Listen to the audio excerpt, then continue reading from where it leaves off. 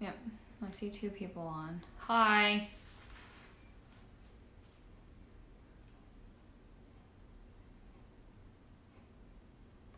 Just giving a few minutes to allow people to hop on.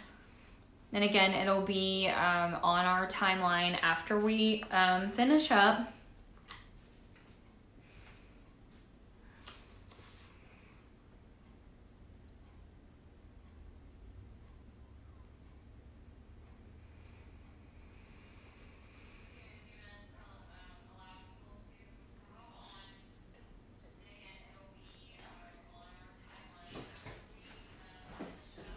Hi, just letting people hop on.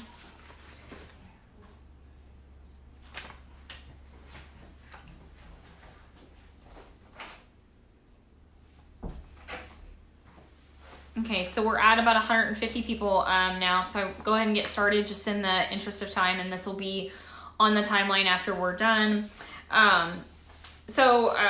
Thanks for hopping on again, and I wanted to kind of start out by explaining some of the data that is out there right now for our county, and that we're posting now daily, and we're going to update that every day at approximately 4 p.m. with new cases.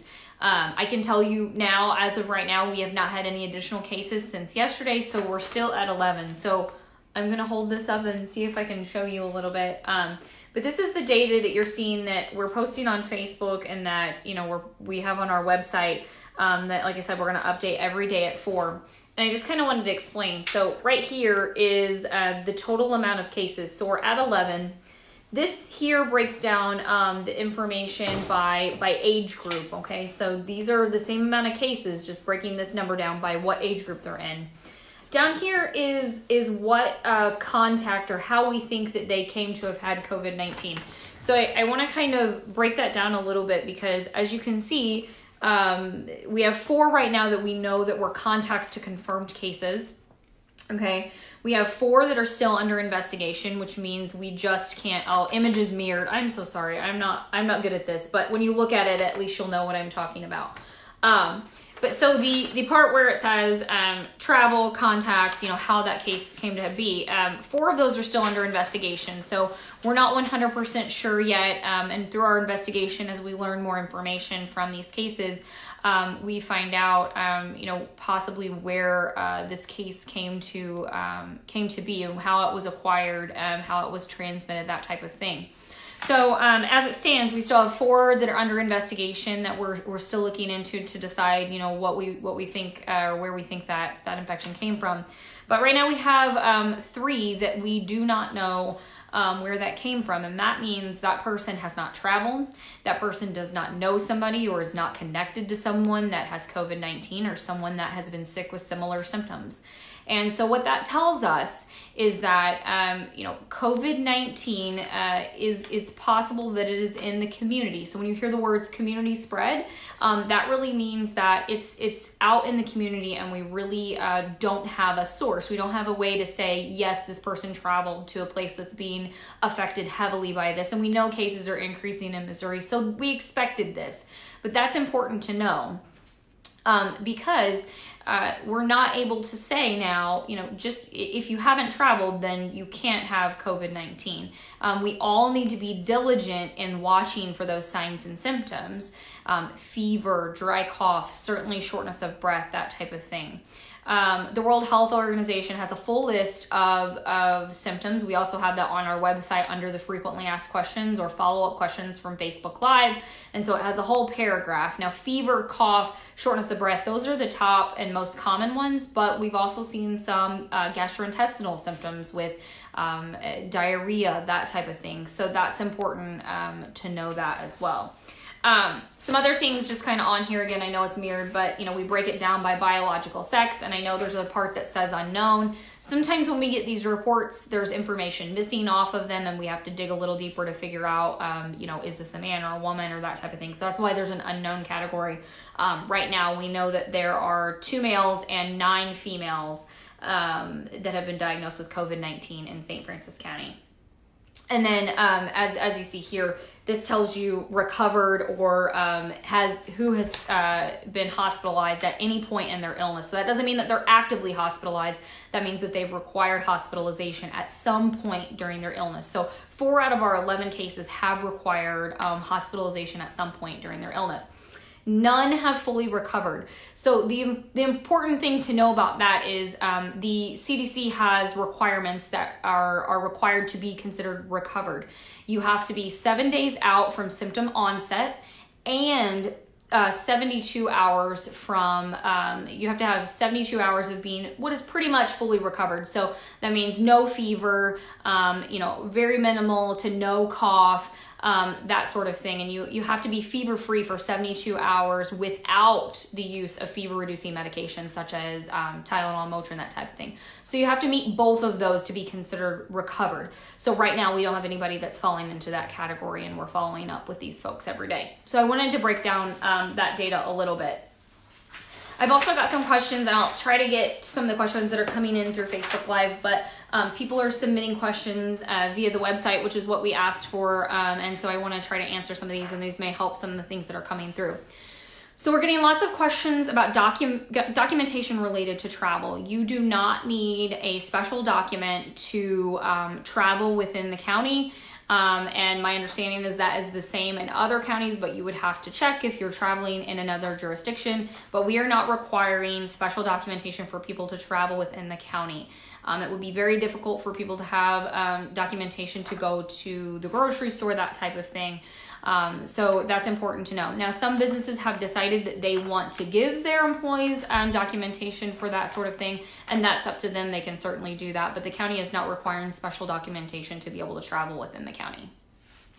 I wanted to clarify a little bit social distancing.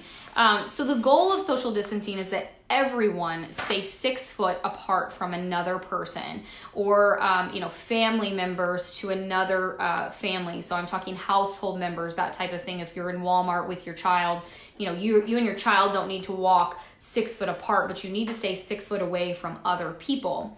But when we talk about close contacts of a confirmed case, which are the people that we're concerned with when we're looking into and doing these investigations, close contacts is defined as someone being 6 foot or less from a confirmed case for now at least 10 minutes. So if you remember, they were saying 15 to 30. They've now downgraded that to 10 minutes. So that's really what is considered to be a close contact. So you need to stay 6 foot away from other people if at all possible. That doesn't mean that if you're just in somebody's close space for 30 seconds that's okay. We really need to maintain social distancing, and we're doing that inside our office and workplace, and we encourage people to do that as much as they can wherever they are. So I just wanted to clarify that a little bit.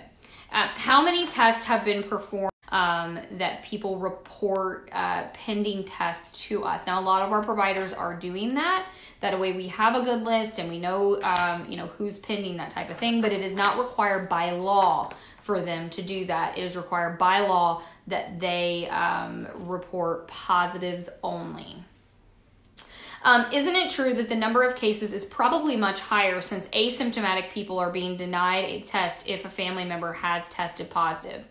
I think what is true is that, we know that there are 3 cases that we don't have a source for. So the likelihood is again, that there are cases out there, and 80% of people with COVID-19 have really mild symptoms. But again, that's why we all need to be diligent in watching for those signs and symptoms. Now, people who are asymptomatic will not qualify for a test typically unless the provider just decides to do that, but it's not recommended. The CDC does not recommend testing people who are asymptomatic. And even if a family member has tested positive. So what happens with families is this. So if, for example, if I tested positive in my family for COVID-19, all of my household members and my close contacts, so if I'd been in close contact with somebody here at work, and again, I talked about that earlier in the video a few minutes ago, those people would all be quarantined and asked to stay home for 14 days and monitor their symptoms. Am I still able to care for an elderly family member during the stay-at-home order? Yes. We are strongly encouraging elderly people to stay home.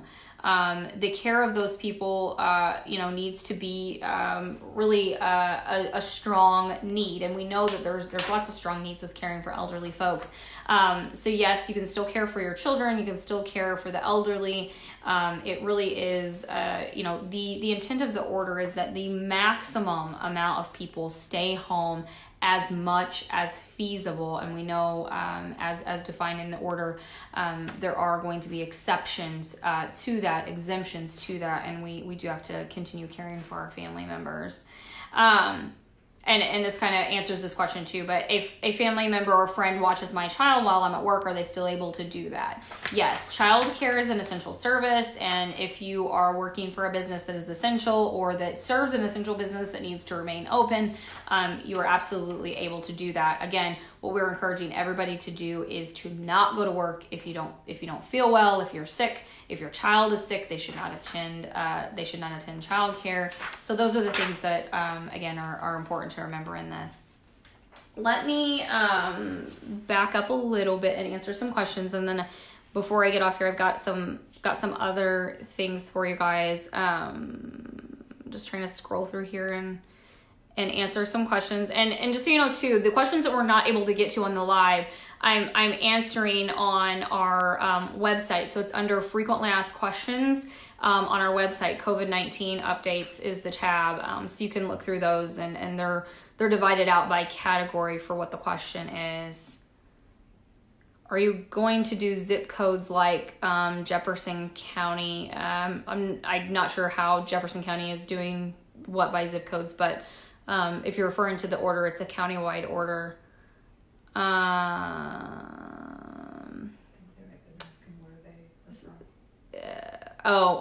If you're asking where, I have somebody else in here from the corner. She's over here in the corner helping me with some comments. And if you're asking about the zip codes of cases, we are not revealing where cases are located.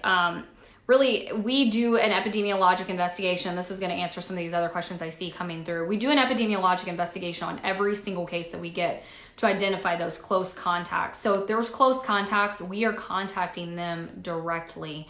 And again, we have 11 cases now. They're spread out throughout the county. It really is a moot point at this point where these people are from, but we are reaching out to the people who are close contacts to these people to let them know. Is COVID-19 like the flu? If you get it, do you have temporary immunity, or can you still carry it? So, I'm so sorry. I'm hitting a button. So there's some information on CDC about that. They're still studying COVID-19. It's a brand new illness, brand new disease. And so they're still studying that. They're not sure how long immunity lasts after you get it. And so they really haven't come up with a definitive answer on that. Is COVID-19 with the flu, is it like the flu? That was kind of the first half of that question. The symptoms are similar to the flu. However, what I would say is that, there's been a lot of debate about, numbers of the flu and how many people die from the flu and that sort of thing. What I would say is this, when we first started seeing these cases in the United States, on the West Coast, over in Washington State, there was a large population inside a nursing home. Multiple elderly people died in that nursing home. If that was the flu, and I've talked about this before, but if that was the flu, that would make national news. That is abnormal. And so that's important to know that, we have flu go through nursing homes all the time. You don't see it kill the number of people. I'm sorry, my phone just rings.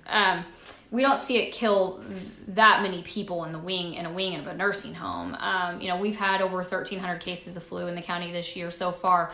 And we have had one death of flu. And so it's similar symptoms to the flu, but it's not exactly like the flu. And that's important to know that this is different. And when we compare case counts to the flu, it's really not the same. It's like comparing your W-2 to one check stub, okay? So it's important to know that you're not looking at apples to apples here. How safe is it to go to the grocery store to go shopping? You have to do what is essential, and you have to get groceries. What I would encourage people to do if you can is to, utilize pickup, utilize delivery if you can. I know not everybody can do that, but that's what I would encourage, is to really try to stay out of the grocery store as much as you can. Try to get what you need in one trip, to last you a little bit, so you're not having to go every day. And again, I realize that that's not always possible for everybody, but the more people that do that, the better.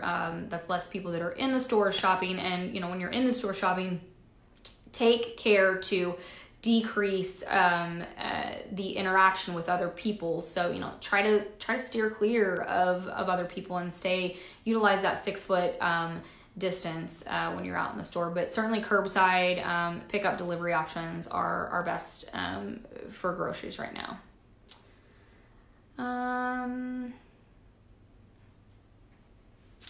How long does it usually take for an individual to recover from COVID-19 once they notice symptoms? That, at least with the cases that we have, that is varying. I think we do have somebody who's quite close to being fully recovered, as I defined earlier in the video. But to be considered recovered from this illness, again, you have to be 7 days out from symptom onset. So when you first started getting sick, and free from symptoms for 72 hours. So it's really been varying person to person. Now, the incubation period is 14 days. And what incubation period means is that's the time from exposure to the time that you can develop symptoms. So the 14 days is the longest period they've seen. The normal time is usually 2 to 5 days after being exposed is when people show symptoms, but it can be up to 14 days after exposure when they show symptoms. I'm gonna do one more question, and then I'll hit on just a couple other things, and then again we'll continue to update these questions and get some of these answers up tomorrow on our website that we're not able to get to today. Is there a certain percentage of patients that have little to no symptoms? And if so, how do we know if they have a lesser chance of disease transmission? So about 80% of cases of COVID-19 are very mild. And that's really what makes it tough, because maybe they've got, a little bit of a fever. Maybe they really don't get sick enough that they even feel like going to the doctor. And so, how do we know if those people are really COVID positive or not? That's not an easy question to answer. And I think we're going to see changes over the next few weeks in the way that we do investigations and in the way that they decide to test. But what I would say right now is, again, being diligent in every one of us, being very in tune to how we're feeling. If we're feeling sick, if we're having a cough, if you're having a fever, you need to stay home. Call your healthcare provider, see if they want to test, or see if they think that you have COVID-19. And certainly if you are feeling short of breath, that type of thing, that really is a concerning symptom. Shortness of breath is concerning and does need to be addressed. And you want to call your local hospital before visiting your local hospital, okay? I'm going to answer one more. I know I said one more before, but I'm going to answer one more. What are you all doing to help the funeral homes? So there's lots of funeral home guidance out there. We have funeral home guidance on our website, and we would encourage funeral homes to take a look at that, and then certainly reach out to us if they have any questions beyond that guidance that we can help them with.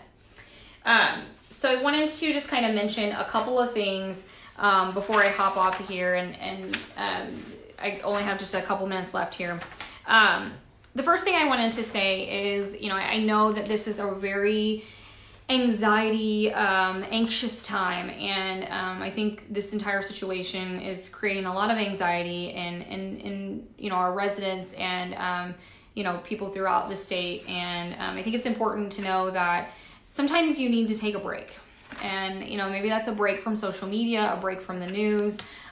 You should stay informed. You need to stay informed about what's happening, but it's okay to step away and take a breather and try to do as much normal life as you can. I've got a couple tips here, and I'm gonna put these up on our website too. And these came to me from one of our staff members who's a social worker. And, she encourages you to keep a routine. Wake up, go to bed as you normally do. This gives us a sense of safety, comfort, routine. Get sunlight if you can. If you can go outside and spend some time on your porch or, away from people. But, if you can get sunlight, go for a walk, do some yard work. That really will boost your mood.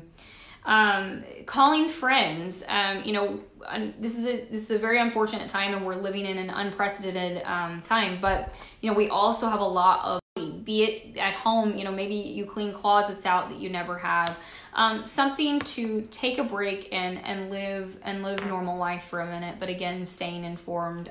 This helps us to reduce anxiety in these times. I wanted to say another thing to ask you to help me out a little bit. So there's been information about the stay-at-home order out on our website, in local media, in print media, and radio media, and that type of thing. But if you have elderly members of your family, I would ask that you also try to reach out to them and make sure they're staying informed, because I know it can be tough if they're kind of separated from some of the news sources, that thing, even if we have had it on the radio and in the paper. But if you can help us in helping them stay informed and helping them stay in their homes, people who are elderly and at most risk, people who have immunocompromised systems, that really will help us, and we really appreciate that if you can help keep them up to date. The last thing I wanted to say is, unfortunately, we lost a community servant yesterday, Dan Duncan. And Dan has been working with the health department over the last several weeks, and he's the county emergency manager. And I just want to say that, he really has been a public servant. I feel like he has been a direct extension of the health department, and just really a huge resource for us. And I just want to say, my condolences to him and his family and all his coworkers. And, I say that to say this. Thank you to the first responders and, our EMS workers, policemen, fire, the healthcare providers, all of the people out there who are working on this issue, and you, the public, for reaching out, trying to stay informed, and doing the things that have been asked of you, even though it's very out of the norm. I would just say thank you. It makes a difference. You may not ever know that it made a difference, but it is making a difference. And we appreciate your help in that. So thank you very much to everyone who has been on here and has reached out. We'll continue to do these Facebook Lives twice a week at 2 p.m. So I'll see you next Tuesday at 2 p.m. But I'm also updating media on Monday, Wednesday, Fridays at 2 p.m. So you might be hearing some things come out through media. And then we'll update our case counts every day at around 4 p.m. And again, thank you to everyone out there who's working on the front lines to fight this. We appreciate you. You can reach out to us directly via phone, 573-431-1947, or via our website on the Contact Us tab. You can reach out via Facebook too. It's just we don't have somebody who stays on social media. We don't have a social media person. So you're likely to get a quicker response if you call us directly or send something through the website, because that comes through via email. So we'll go through these questions, answer them, and get those on our website tomorrow. We appreciate you all, and I will see you on Tuesday. Thank you.